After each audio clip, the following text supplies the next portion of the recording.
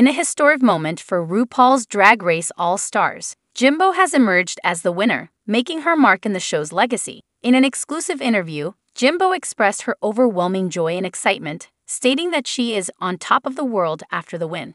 Jimbo's victory is significant as she becomes the first Canadian queen to win RuPaul's Drag Race All-Stars. Her unique style, charisma, and talent have captivated audiences throughout the competition, and her win is well-deserved recognition of her artistry and dedication to her craft. Throughout the season, Jimbo showcased her versatility and creativity in various challenges, from acting and comedy to runway presentation. Her performances consistently impressed the judges and her fellow contestants, making her a fan favorite from the start. In the final episode, Jimbo faced tough competition from other talented queens, but her final runway look and lip-sync performance cemented her place as the winner.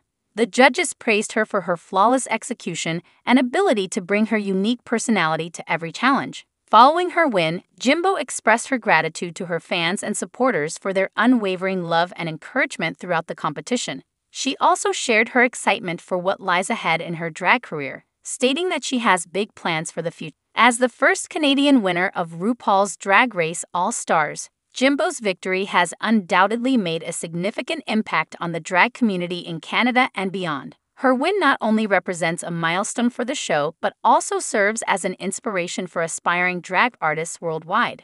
In conclusion, Jimbo's historic win on RuPaul's Drag Race All-Stars is a testament to her talent, creativity, and dedication as a drag performer. Her victory marks a milestone for the show and serves as an inspiration to drag artists everywhere. With her infectious charisma and unique style, Jimbo has undoubtedly made her mark on the drag world, and her future as a drag superstar looks brighter than ever.